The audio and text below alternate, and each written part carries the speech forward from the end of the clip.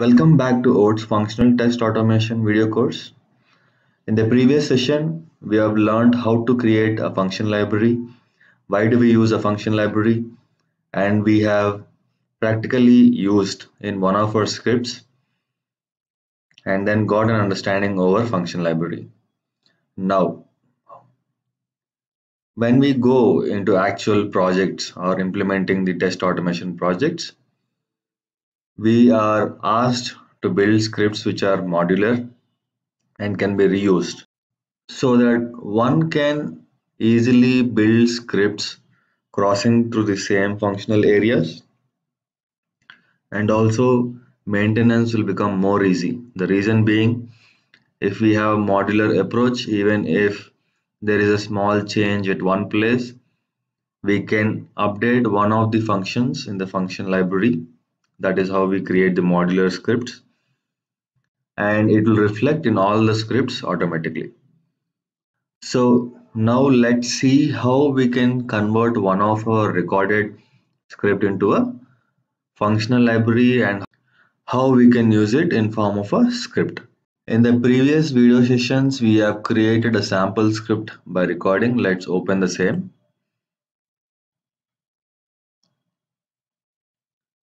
So this is a script which is created along with a object library and also a data bank, but this is a recorded code.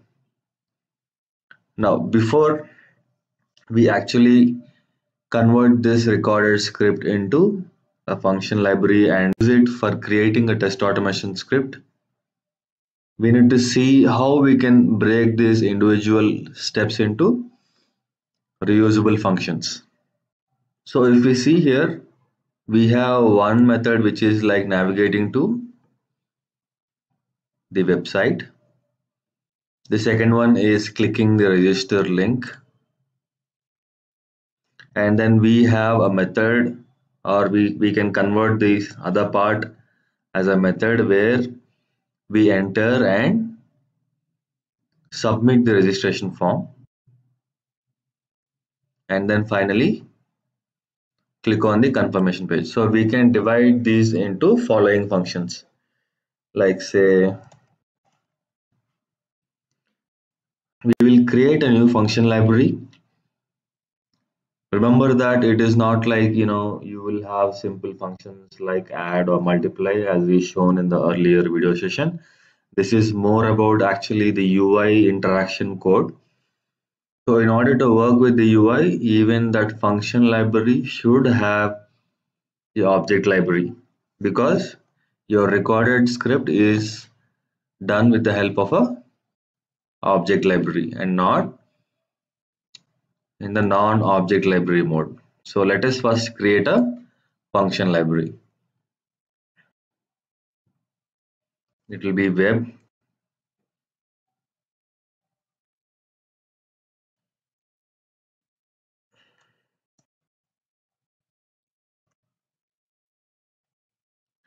I am naming it as Mercury lib, and I have to click create script as a function library. Click next. This can be same as default. Click finish. So now, as I mentioned, first we need to associate a object library. So where is the object library? Let us see. It is in this particular location. OATS online with object library. So now we are seeing that this particular object library can be used in multiple locations. Let us bring this out from the current script and create a folder called object libraries under our repository. I am naming it as OLs.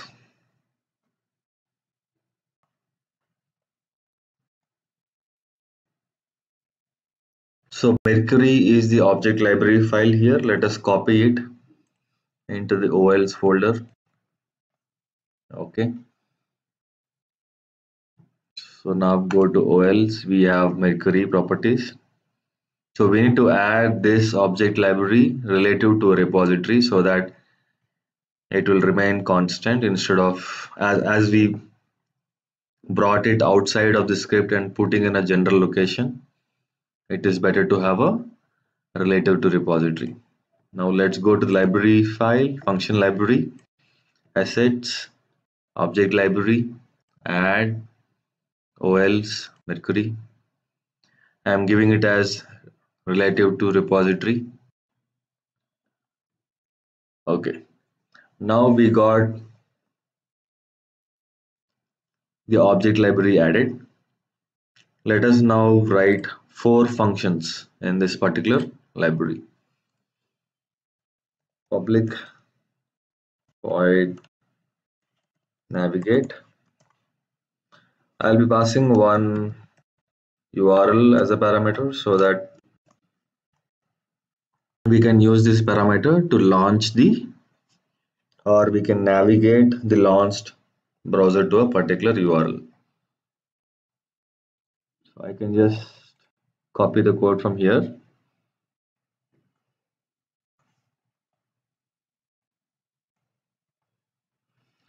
You don't need this 22 number, and this becomes your variable URL. Also, as I mentioned earlier, when we were creating the function library for simple functions like add and multiply, we need not handle the exceptions. But when we are actually working with the UI interaction related code, we need to make sure that this code or the API which is of OATS should be either enclosed in try catch, or you can write throws exception.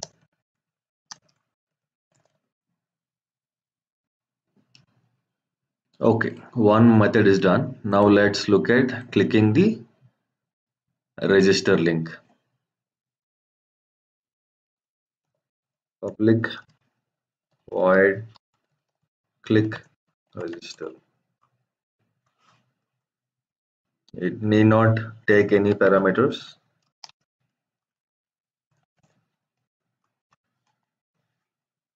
So for this, I am getting the code from here.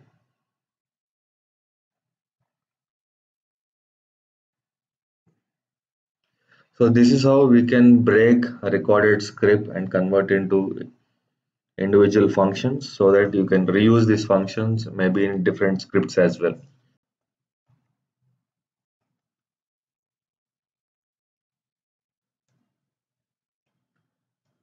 We have deleted that line because we are already using a navigate method here which navigates the browser to a specific URL. So here we will make a small change. We will add a second parameter to wait for page. The reason is sometimes the OATS script might be slow, but the actual browser may interact or load faster.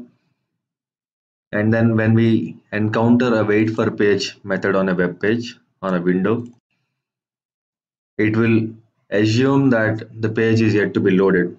But in cases if page is already loaded, it might throw an error thinking that it is not loaded yet. So for that we have to add this parameter called true so that it will detect if the page is already loaded, and then it will not think wrongly that page is not yet loaded and it has to wait. Now once you wait for the previous page, or you can move this to actually navigate method itself so that it will be more useful. Whenever you navigate, it will wait for the page also to be loaded. Now what happens in click register? You can click on the link and wait until the page is loaded. So for waiting for the pages to load, we generally use wait for page. So if you see here, the first step is wait for page. So we can take this and then keep it here.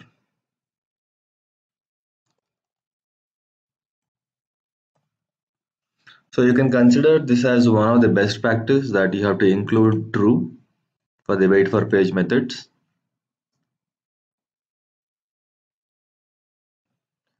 So we have created two methods and the next method is enter registration form.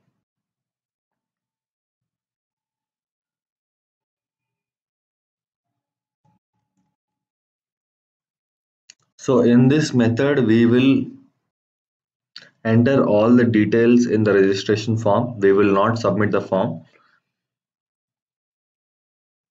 We will have another method for submitting the form.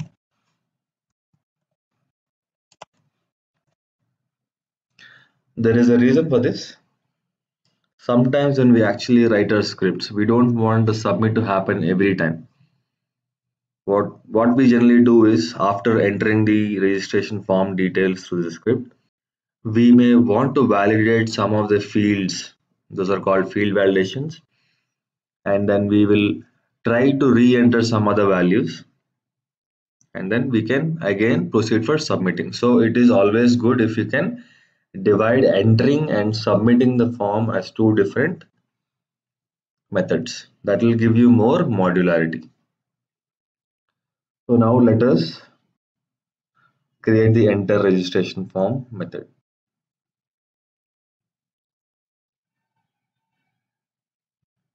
So pretty much the entire code will come here.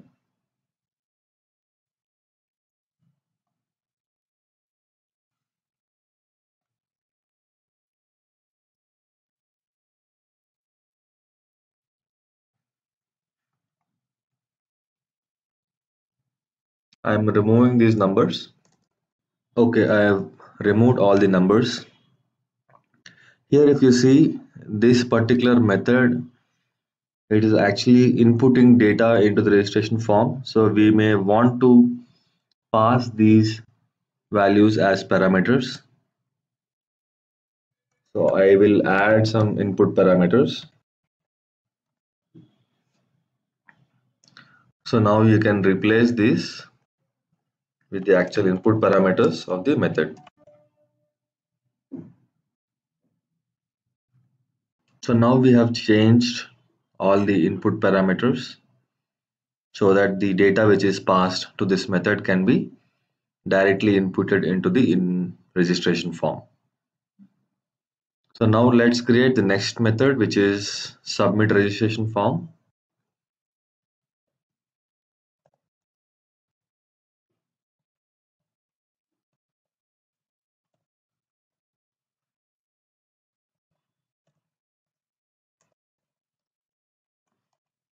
So in this method, we will submit and wait for the page to load. So we have clicking on the register.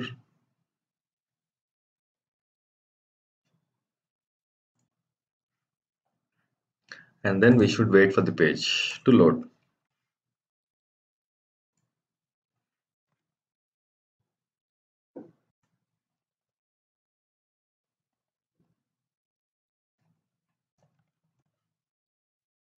So once this is submitted, we have to verify the success message. Public void verify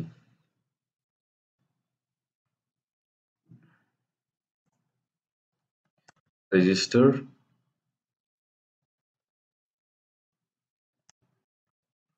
success message.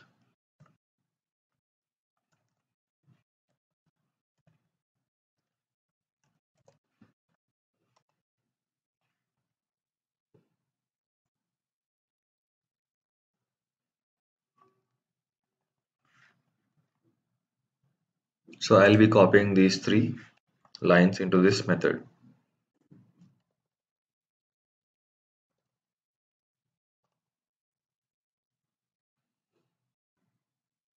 So now we have converted each section of this particular code into individual methods. Now we will create a script so that we can call these reusable methods and form a meaningful automation script. So I'll create a new script here. We call it as register user.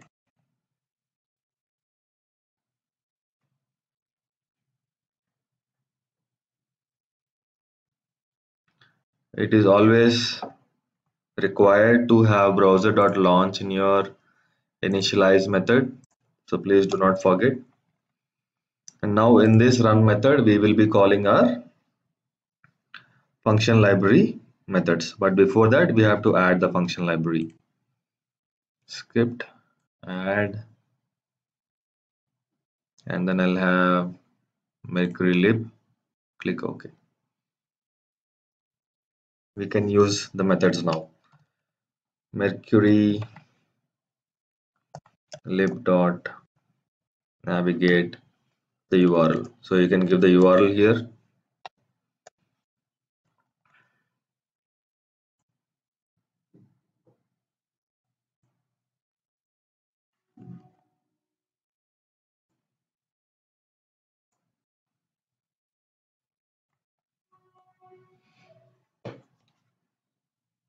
So once we navigate, we will have to click on register link to launch the registration form. So we have click register.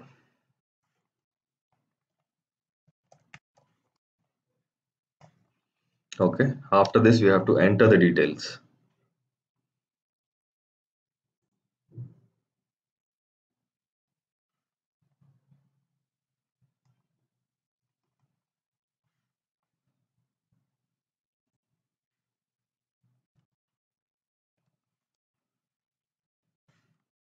So if we remember in the previous sessions, we have had a data bank and then we were passing the data bank related values into the script. So similarly, what we can do, we can copy the data bank related code.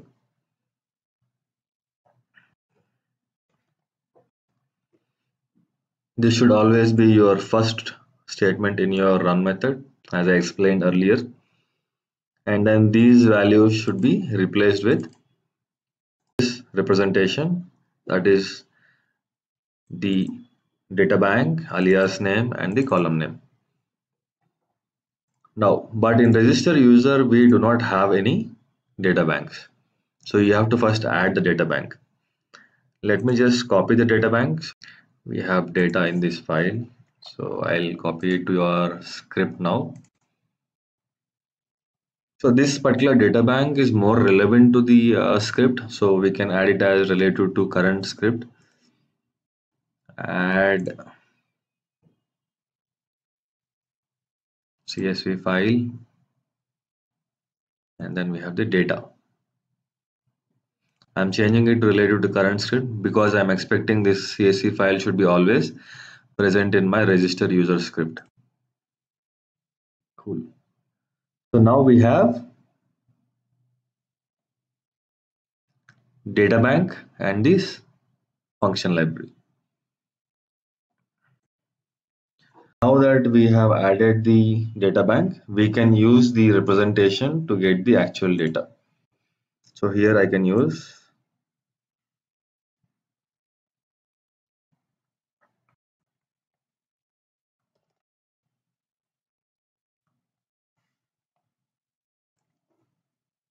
this will be my last name. The next method call should be for submitting the registration form and then finally verify it.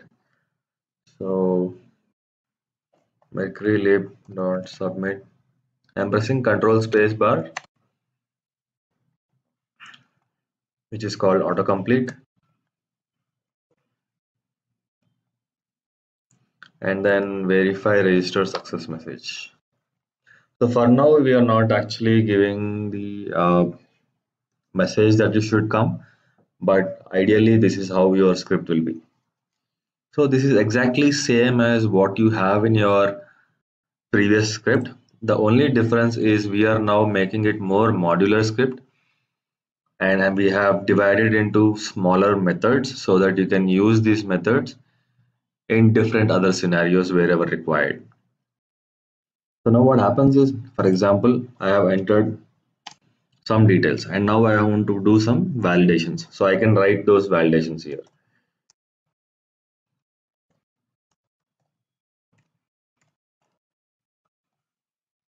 So instead, if I put this submit registration into this method, I would not be able to do the validations. And most of the times, it is not good to have validations inside of a method. It should always be a separate method that you can call so that you will have more flexibility of calling different methods or different validations.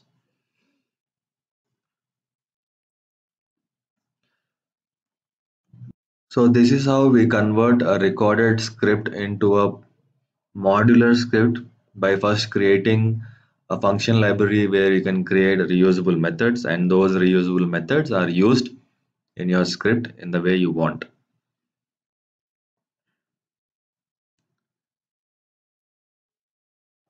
Let us now execute and see if we are able to achieve whatever we achieved earlier with the previous script.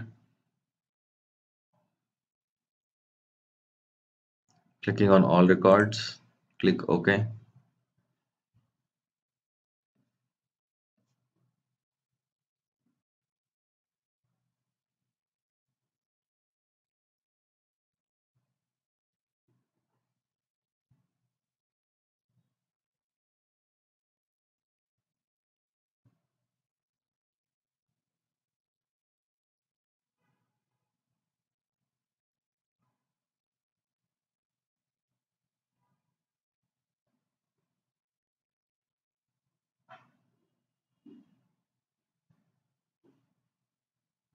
So looks like it's working.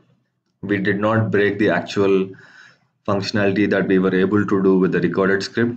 It is the same what we had done earlier.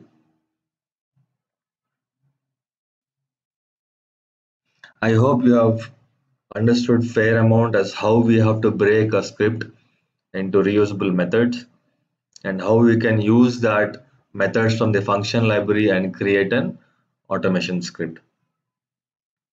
Thank you so much for watching this video. We will dive into another concepts in the next videos.